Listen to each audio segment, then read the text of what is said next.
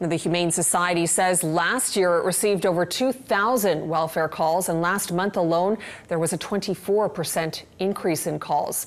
I'm joined now by Kaitlyn Mitchell. She is an animal rights lawyer and advocate. Kaitlyn, the president of the Humane Society here, calling for changes to the way animals are seen through the criminal code so they aren't seen as property. Your thoughts on that?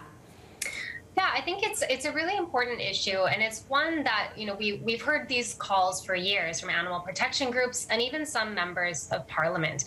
I think most members of Canadian society don't think of animals as being mere property, and so it is time, I think, that our criminal code was amended to reflect the fact that animals really are members of our community. Would this be more of a symbolic impact? Would it really change how animal cruelty cases are tried?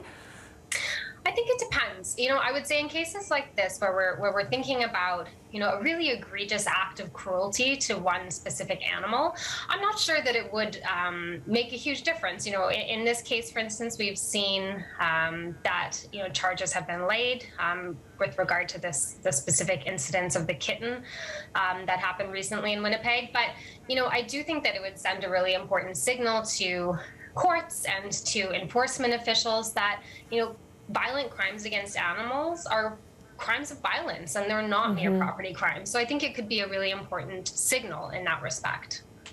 Now, we've seen a dramatic increase in animal abuse calls in Manitoba.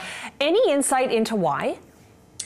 No, it's very interesting for me to hear those statistics. What I would say is that I think that there is a really increasing recognition on the part of, Canadians and government officials, really, everyone recognizing that, animals are members of our community. They're deserving of concern. So, it's not a surprise to me that people would be increasingly concerned about animals and reporting their concerns to authorities. Now, in cases like this with the kitten, people want to see justice. A lot of people want to see punishment. But what steps can be taken to prevent incidents like this from happening again? Does the answer lie in maybe more screening? Well, I think it's a really important question because I get it. You hear about a case like this and people are outraged, and they want to know that justice has been done. But I think that in cases like this, the focus doesn't need to just be on punishment and incarceration.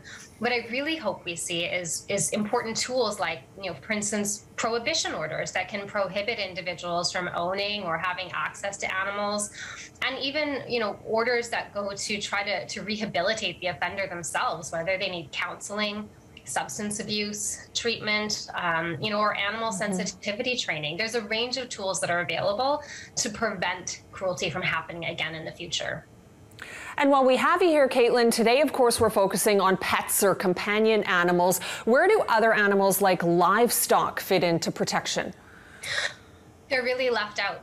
The shortest answer possible. Canada's animal protection laws are some of the worst in the Western world.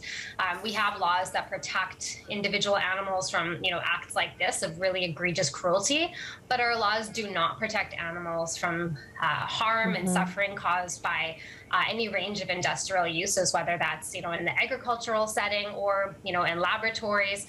I think that our laws really need to catch up and protect all animals from suffering. Appreciate your insight. Kaitlyn Mitchell, thank you. Thank you.